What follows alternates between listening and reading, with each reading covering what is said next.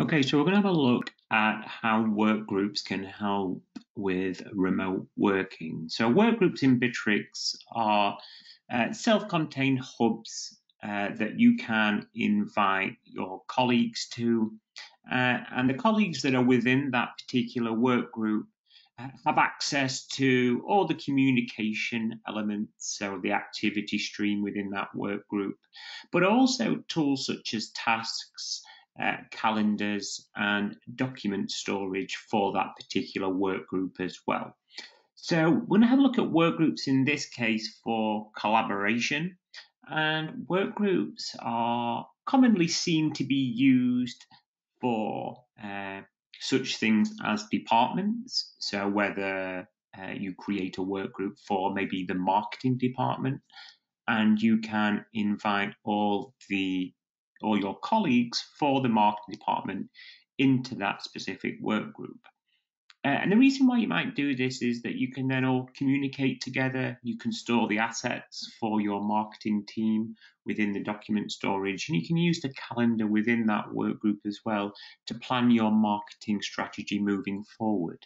So if I click into work groups and click on create, you can see here that we can create an open work group, we can create a private work group, or we can create an external work group. So an open work group essentially allows anybody to know that it exists, and they can request to become a member of that work group. A private work group is a little bit different. So a private work group, you would only know that that work group exists if you have been invited to that work group space. And finally, an external work group, again, is a private work group, but the external work group allows you to invite your external clients to it. So in our case, what we're going to do is we're going to create a private work group for the marketing team. This is a group for all the marketing employees to collaborate and work together in. So I'm just giving it a description just to explain what this work group is about. Again, we can add an icon if we wanted to. So maybe if we added a specific icon here. The work group owner is going to be myself at the moment. But you can also have work group moderators. So work group owner and moderators have a little bit more access permissions inside it. So it might be that you want to restrict some documents or file storage for the owner and the moderators. So we would usually add, for example, maybe marketing supervisors or marketing managers in there. So we can add Jack and Joe as work group moderators. And then we can add Andy, Laura, and Damien in as the employees. So what's going to happen here, each one of these users that I am sending an invite to is going to receive a notification in their notification center in the top right, and they can then accept the invitation to join the marketing team work group. Now, the important part here is if we click on more, what we can do is we can switch on and off the modules inside Bitrix that you want within this particular work group. So it's clear to point out that anything that you add in here is only going to be visible to the users that you invite to this group. So this particular work group is solely going to be marketing orientated. So we're going to want tasks. Tasks is a great one to work with. And in our other video recording, we look at project managements and tasks and how you can work remotely on those kinds of elements. But in a marketing team, you are going to want to have tasks. I guess you are going to want to have the calendar so you can plan your marketing strategy in this case. The drive is where the documents get stored. We can have an instant messenger within the group. So it might be, again, worth having a look at our communication recording. We can have conversations. So conversations is the activity stream where we can post out news to. And then we can have other elements like photo gallery, lists, we can have the wiki, we can have applications, and we may want to use the new knowledge base. That's all you need to do for the moment. Everything is preset. If you want to add a tag to make it a little bit more searchable, you can do.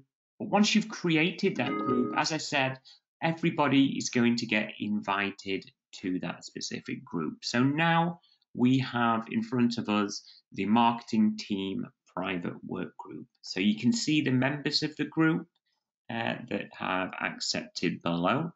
And as I mentioned, anything that you add in here is going to be solely for the members of this specific group. So it's really good tool to collaborate together in small groups of employees.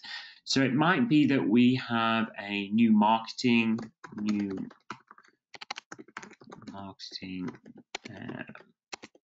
landing page arrived. Please. So what I'm doing here is writing an activity stream post. So all the members of the marketing team or all the group members can actually get notified of this new activity stream post. So please check the design below. And I can add an image in here. So it might be that we add the example design. Click on insert, and we can insert that post into here. Please let me know your thoughts. And you can see here we're posting it to the marketing team work group.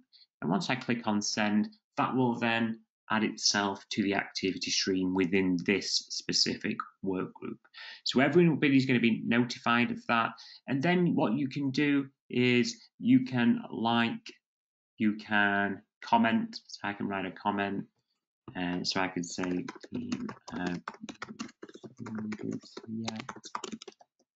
we can add in more images or files to this, embed video, tag people in. It might be that I want to tag, I can see that Jack's a member of this particular work group, so I can add Jack into here.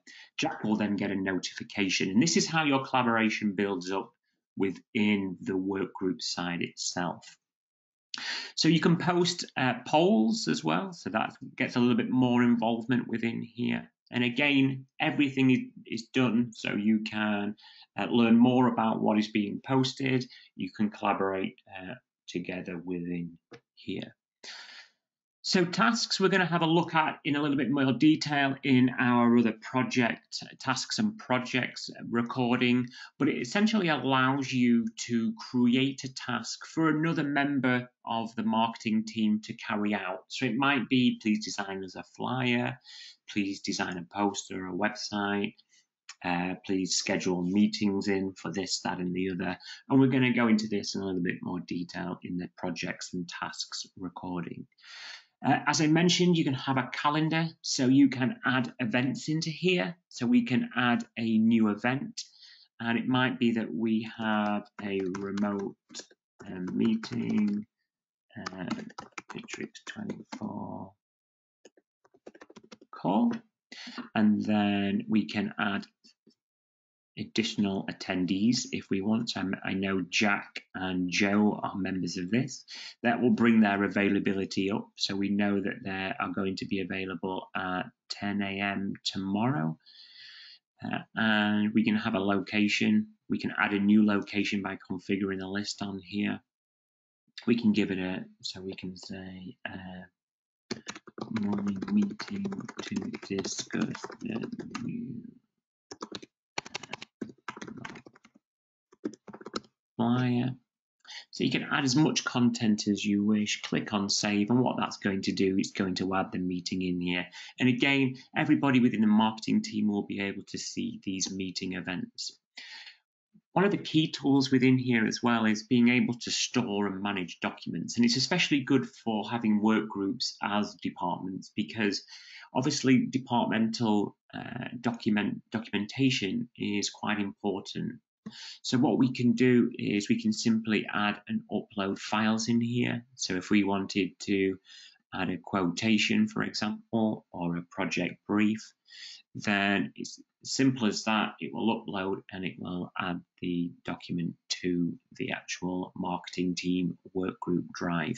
If you did want to assign permissions on your group, you can do so. You can click on the little gear icon, click on assign permissions, and you can see here the group owner and group moderators.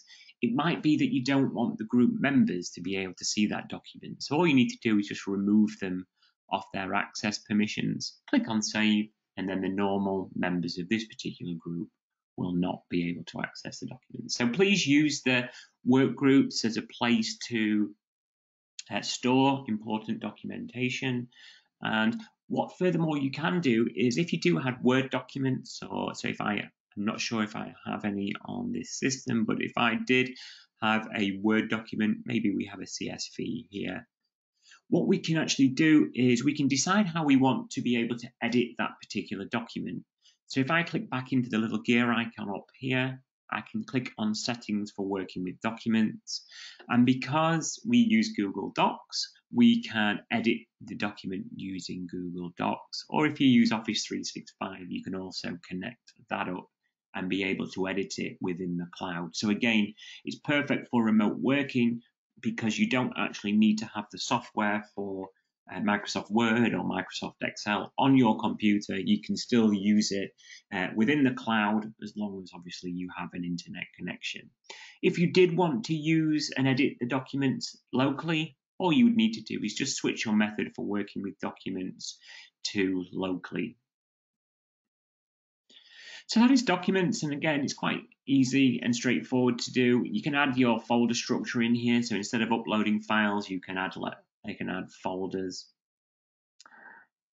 We have, when we create a work group, we have the option to add a chat. So this will add every member of the work group who's accepted the invite into the chat. And you can see here it actually automatically updates when you post new activity stream articles onto the work group activity stream. So you can see here, and again, you can like and comment back. So welcome to the group.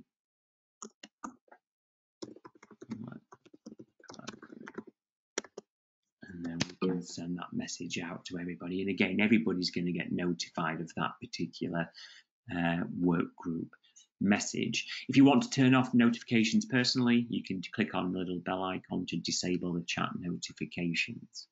The conversations is exactly the same as the general tab, just gives you your activity stream that you've posted your messages to. And then finally, Bitrix also has a knowledge-based tool. So that is an internal place to store article information. So it might be especially good for marketing guidelines in this case. I'm not going to go through how you set up these. There is a great tutorial on Bitrix24 to be able to set up the knowledge base. But yeah, in terms of we've created this collaboration space inside Bitrix, knowledge base would be good for your marketing guidelines.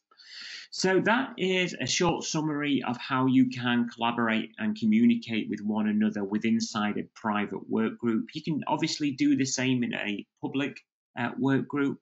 That means everybody will be able to access the information you post in here. We're going to have a look on another one of our videos at the project side and the task management side. So hopefully, like I say, this helps with your remote working with your colleagues that are grouped in either a department, a particular kind of, you can do these on projects. So you can work on and collaborate however you wish on here. So I hope that helps. Bye for now.